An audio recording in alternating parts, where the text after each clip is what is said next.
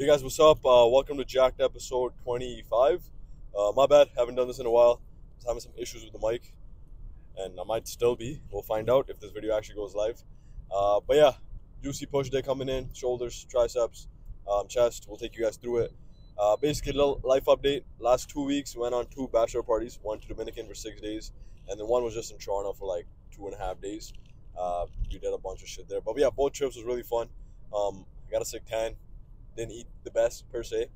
Still was active, kept my protein high, got protein every single meal, and kept movement, kept moving a lot.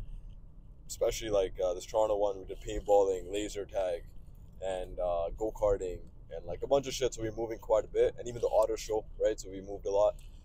And that's the biggest thing I look for is like, if I'm having experiences outside, and if I'm not like a competition prep or like a really, really hard cut, I'll just be like, yo, let me experience new things, man. Experiencing stuff probably trumps everything, especially experiencing things with people you love and care about. So you have more fun, you have, enjoyment. And I just like feeling good, so that's why I still focus on keeping my protein high, getting some fruits and veggies at some meals, keeping my movement good. But then I go experience random foods too, like we had, we had like Symposium Cafe we went to, Denny's we went to, Dominican, have buffet every single meal, like 3-4 meals a day. It was crazy. Enjoy yourself, but just keep the protein, veggies, fruits, and movement still somewhat integrated. And if you can get a workout in, like Dominican 6-day trip, so I got like 3 workouts at a resort, and then this Toronto one, I got 1 workout on the first day in the morning before I went, and then after that we're chilling. But other than that, training update wise, still doing 5 days push pull legs, and then a push pull, chest shoulders focus right now. And calories wise, 3,100 calories training days, so 350, 370 carbs ish, 230 protein, 70 fat, and then about 250 carbs and 60 fat on non-training days. So that's lesser carbs. But yeah, I'm ready to get more structured again, more routine, and I always crave more routine, especially after I get off my routine for a bit. Even though I had fun, I just crave routine quite a bit. So I'm excited to get back in it, and I'll take you guys to a juicy push day if everything goes well. Okay, enjoy. See you in the gym. Bye-bye. You guys, what's good? So, movement number 1, we're doing wild lateral raises. If you saw previous episodes, I start with this every single time, at least on the first push day. Main reason, get the shoulder blades moving. As long as your shoulder blades, scaps can move nicely, the rest of the push day should go as nice. Also, secondly, my shoulders are my big growth focus for this bulking season. So, starting off with shoulders tells your brain, gonna get some juicy shoulders, okay? So, let's get some juicy shoulders. Think about creating a Y. I like having the cables right above knee height, right here, and then stop right here, shoulder ends, and then create that Y fully. 3 sets, 8 to 15 reps. You can also follow this program on the Trynagetjacked app. It's 100% ad. Check out the app. Updated every 8 weeks. Let's go.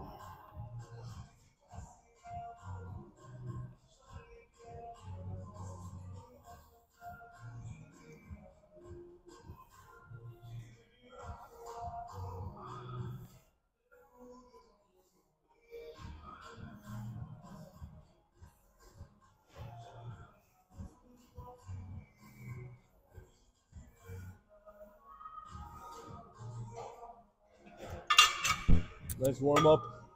2 more main sets, 8 to 12 reps, or 10 to 15 reps. You guys, so second movement, low to high cable flies. You don't want the cable to be too close to your body. You're gonna get all front delts and biceps. So you want a little bit separate here, so you have a little bit of space where you can get that full chest stretch, right? Chest ends all the way here, and then squeezes right here, right? So I have it right underneath my hips. I'm gonna take a couple steps forward, stabilize yourself, take an inhale, stretch, pause, stretch, pause, stretch, pause.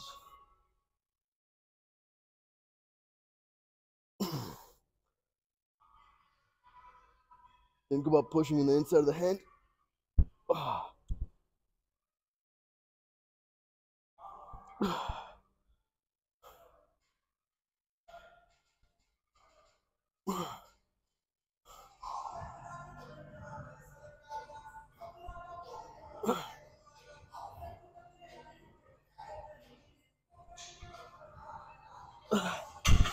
Ooh, there's 2 sets here, 8 to 12 reps.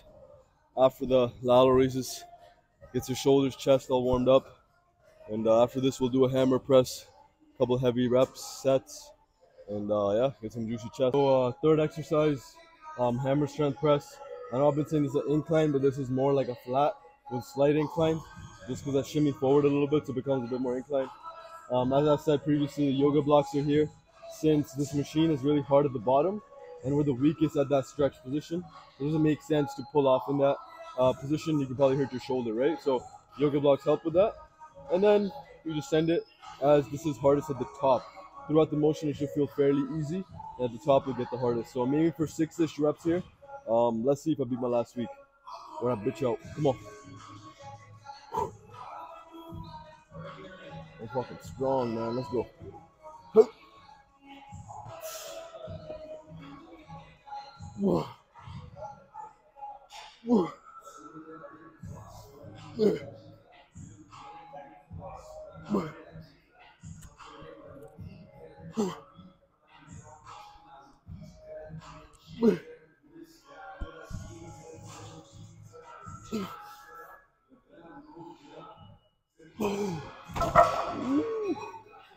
Fucking juicy. We'll count it at 7.5. It'll be my last week. I'll take it. Jack. Yeah, so fourth exercise, low incline dumbbell press, 1 set, 6 to 8, then 1 set, 10 to 12. So this is the heaviest I've gone in a little minute. Aiming for 6 reps. We should get 6, because, you know, I'm pretty jacked. Lock in.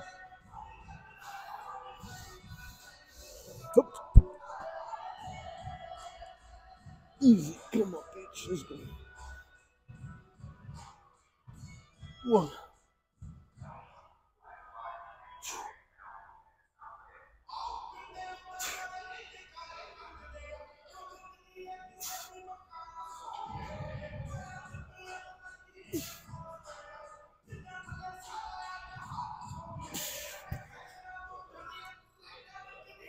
Lost a bit of focus. One of my sides started to wobble slightly, so I got 5, supposed to get 6.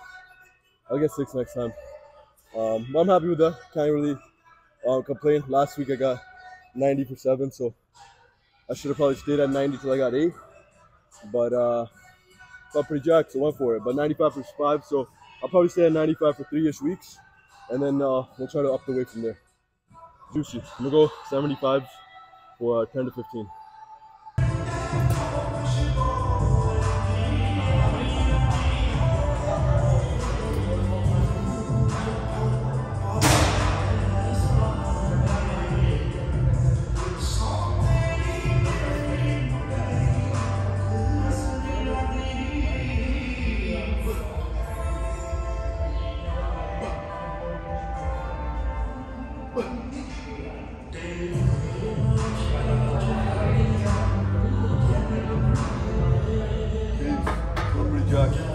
We're gonna do one more set. Just 25, 10 to 15, okay? Jack. Yeah, so I ended off with a single arm lateral raise and tricep push down. 3 sets, 10 to 15 failure with a drop set each. And now I'm ending off with some abs. So ab rollout first. If you can't do the normal ab rollout, try with a barbell so you have a better shoulder range of motion with that. Or just start off with like planks, then work your way up to like shoulder tap planks so you get some core stability while you're being dynamic in the movement, and then transfer over to the ab rollout, okay? Or you can do eccentrics where you fall all the way down and you just get back up using your hips, and then you do it again, you fall back and you come back up, okay? So 3 sets here, 10 to 15. I've already done 2 sets. I'm gonna do 1 more set, 10 to 15, and I'm gonna do hanging knee tuck superset, and that's it. Maybe a little bit posing, and we'll go from there. Okay, let's get it.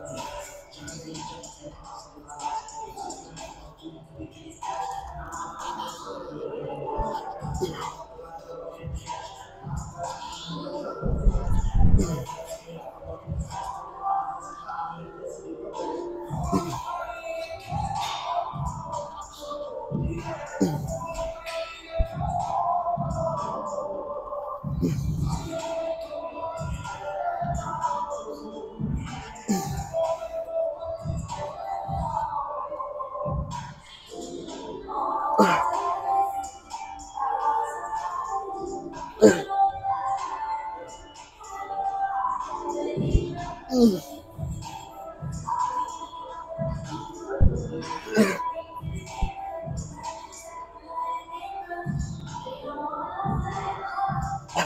my.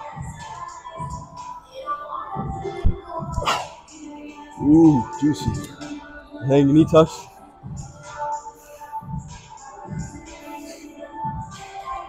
Alright, so last I just superset it with the ab rollout. Hanging knee tucks. Main thing here is let the pelvis move all the way up so you actually contract the low abs instead of just the hip flexors, okay? Last try not swinging too much. Stabilize.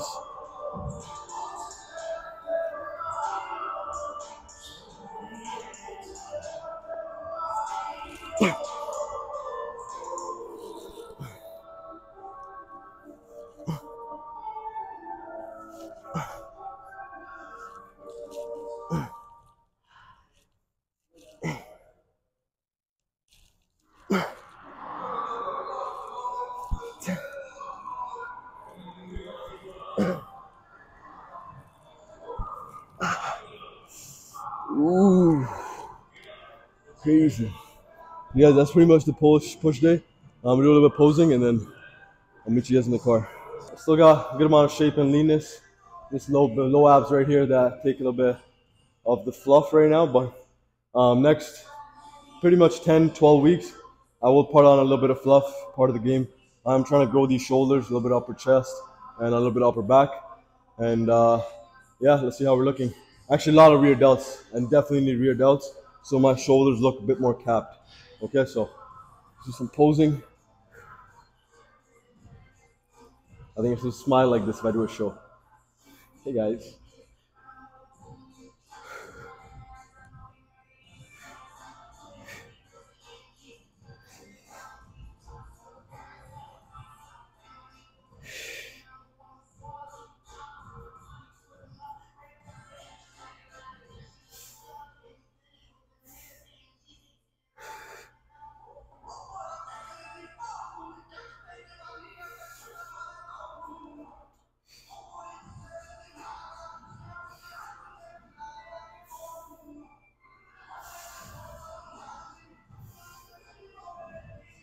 That's pretty the physique posing. Now let's do some fun real posing. So I'll start with front relaxed, bicep, push the hips back, spread the feet a little bit, side chest. There we go. Transition, lat spread, leg back, double back bicep. Ooh, I don't think I did a front lat spread, so here it is. Jack. Ooh. That's the push this, so you use in the car.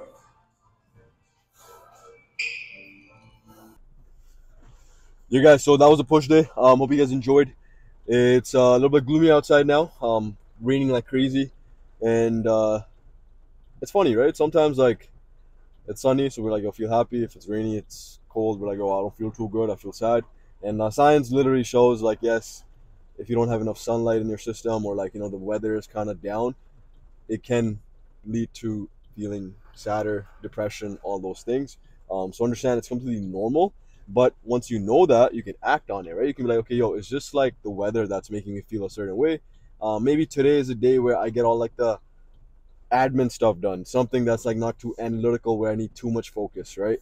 Or you kind of just like, shut up, I'm gonna stop being a bitch, I'm gonna get my shit done either way, so like it's the way you approach it, and as long as you're aware why you're feeling a certain way, you can act on it much more better per se. Like for me, for example, like if I know, okay, like today I got up at like 4:30 because I had to train a guy at 5 a.m. and so I'm like, okay, it's a little bit tiring day.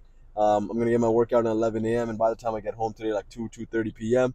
You already like started at 4 a.m. right? So it's already been a good amount of time. Like I'm saying, like 8 hours. So I'm gonna go home, eat food, I'm gonna chill out a little bit. I'm not gonna put something drastic, and I just have like some client calls from 4 till 7, right? Once I'm done that, I'm like, I'm not gonna do anything. And I'm not gonna give myself too many analytical tasks because I'm not gonna be too productive, just because I know for a fact I'm tired. That's why I got all my shit done in the morning. I got my check-ins, programming, things like that. I had to come up with some brainstorm, some content ideas. I got that shit done. So I know for a fact ahead of time, today might be a day where I'm a little bit more tired. If you know ahead of time, okay, like it's gonna be a little bit one of those days. You can plan a little bit better in terms of the tasks you choose to do, or not all of us have the luxury to choose our tasks at hand, right? So you can choose how you feel about certain things. So whenever like the weather gets shitty or like I don't feel like doing certain thing, I go to gratitude. I'm like, okay, yo, what else could I be possibly doing? Or like, what else or like 2 3 years ago did I wish to be doing what I'm doing right now? And usually it's like, yeah, bro, this is pretty sick. Like whatever I'm doing right now, like yo, it's pretty nice. And if it's not, reverse engineer it. How can you change it? Right? That's where you gotta take action. But if you don't become aware of it and don't take any action towards it, nothing's gonna really happen, right? So okay, I don't know how that relates to the push day, but hope you guys enjoy that push day. I hit some PRs on my incline hammer press or a flat press, whatever you want to call it. Incline dumbbell. I don't hit a PR, but I hit higher numbers for this specific block. And yeah, I felt overall juicy. Abs still look like they have some sort of shape. And yeah, I'm excited to keep this shape while trying to grow into something jacked. You know what I'm saying? So yeah, I'm excited how things are progressing. I'm excited to share the journey. And yeah, hope you guys enjoyed that talk. Have a sick weekday, whatever it is you guys watch this. Also, please check out the Trying to Get Jacked app if you haven't. The program I just did, the workout is just on the app as well, so you can follow along, follow the videos, follow the tempo, follow the sets and reps, all that shit. Follow the Discord chat, 2 Zoom calls a week, Tuesday and Thursdays. So reach the app if you haven't. First 14 days are free. So yeah, come check it out and hope you get jacked. Okay, hope you guys enjoyed. Take it easy. Yo, come on, bro. I got something.